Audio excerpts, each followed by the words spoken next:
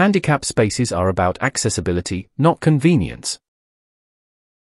Many years ago my daughter has been fussy all day long.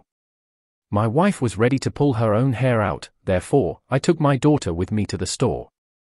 She was very young and pretty, with the cutest little purple wheelchair secondary to spina bifida.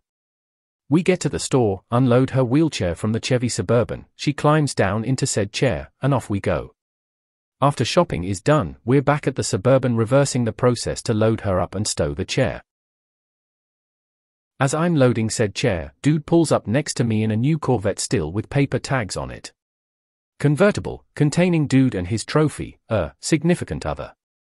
I casually mention that he's pulled into a row of handicap space without a handicap tag or placard. He says yeah, I know, and saunters off to shop with his SO. Well, I'm a little pissed at this moment, but don't want to do damage to such a beautiful car. Then, an evil thought enters my brain. I go to the cart storage, just in front of where we're parked. I put carts in a loose formation around his car. Security guard comes out, but just watches. An off-duty city cop also comes out, and also just watches. I proceed to put several layers of carts, tightly packed together, 360 degrees around his car. I approach the guard and city cop, and explain that dude was using handicap space for convenience, not due to an accessibility problem. I point out that no carts are touching his car, so no damage, but that he sure as hell has an accessibility problem. Now they both crack up laughing at this point. The cop says that he hopes the guy complains, because he'll write a ticket to the dude. I laugh quite a bit over this, and quite frankly, still do every now and then. ETA to answer a common question as to why the cop wouldn't just write a ticket straight away, he couldn't. In Texas, at the time, on private property they couldn't write one unless the property owner manager called, or the person otherwise engaged with the officer. He was hoping the guy came to complain so the cop could then engage with dude, then write a ticket. Nice. I worked at a skilled nursing facility and our maintenance guy would park his very nice Mercedes in the handicap spot every day, actually only 2-3 in the spot 1-3 blocking the walkway. No handicap placard or plates.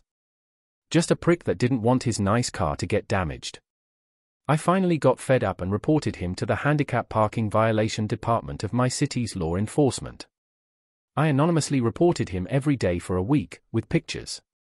My co-workers were delighted when he got a ticket and he never parked there again. The best part of this is the actual inconvenience.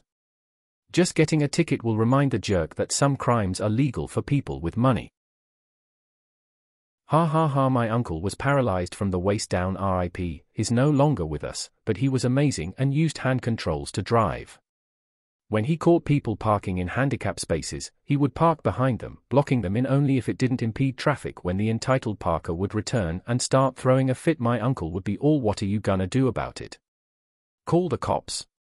And then very slowly get out and go about his business doing whatever he was doing at that location, grocery shopping. Usually I feel like you would have been buddies.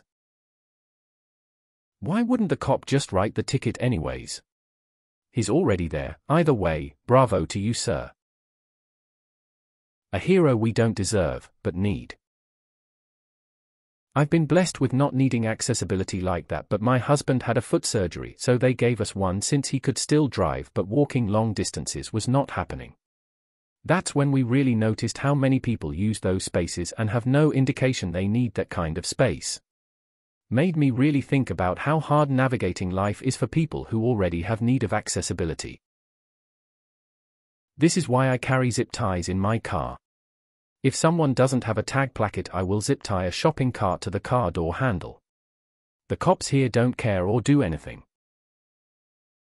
I recently encountered a pair of motorcycles in the accessible spot and wish I had had this kind of brilliance close at hand. My husband and I did that one time. Watched a woman fly through parking lot, almost hitting a pedestrian, and proceeded to park her precious sports car across 3 spaces. It was fun and thoroughly enjoyed watching her huff around moving all the carts so she could leave. Stupidity is not a disability. White smiling face hash.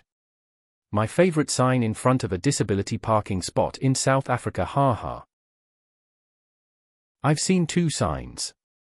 If you want my space, take my disability too. This place is reserved for people with disabilities, or for idiots with no scruples. Where I used to work, there were 2 HC spaces, well marked with signage that fines would be imposed if you parked there without the right plates or placard. No cop would stand by and just say H hopes they complain. A ticket would be written immediately, even if the driver came along to leave. The fine? $270. Ouch. I have a friend who has a disabled child. One day she went to pick him up and she had the disabled placard on the window. This woman came up to her, looking like she was going to yell at her for using the convenient space. My dear friend was at her wit's end that day, and in no space to tell a stranger her whole story, so she just climbed out and started walking, while dragging her leg, just to avoid the conversation. She said the woman looked super embarrassed. Luckily, the angry woman wasn't there when my friend got back with her kid. We have parent and toddler spaces in UK which give extra room like disabled spaces do. These spaces get abused often. When my kids were toddlers and we enjoyed the benefit of these spaces when there was one free, I always enjoyed shouting in panic at the abuser of the space, "You've left your kid in the shop," as they would drive out the space childless. For some reason they always looked horrified, like they had actually left a kid behind. ##. Maybe there are loads of abandoned toddlers in shops still waiting to be collected.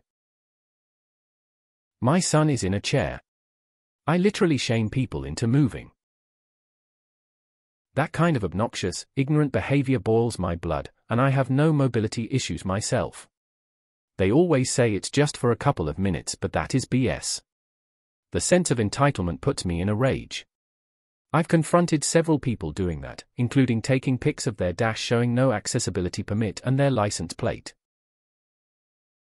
I'm diabetic, but not considered handicapped. Still, some days, I hurt. A lot. I would still never take a handicapped space. To me, others need it, but I'll be okay. Every time I hear about someone doing this, it's an able-bodied asshole. Oh, I hope he complained to the cop.